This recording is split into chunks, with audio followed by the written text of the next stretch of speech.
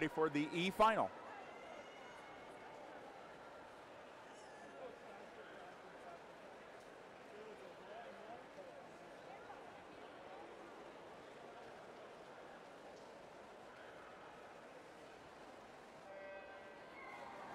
In lane 1 at the bottom of the screen, that is Charles McFarland, Empire Swimming.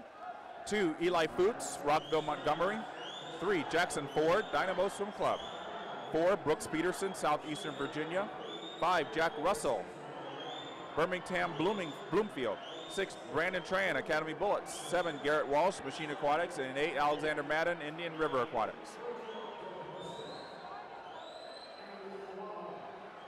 And lane number 3. Yep, it is lane number 3, Jackson Ford, Dynamo 29.79. And that's the only swim under 30. We're going to get a lot more swims under 30, but that was a very good swim.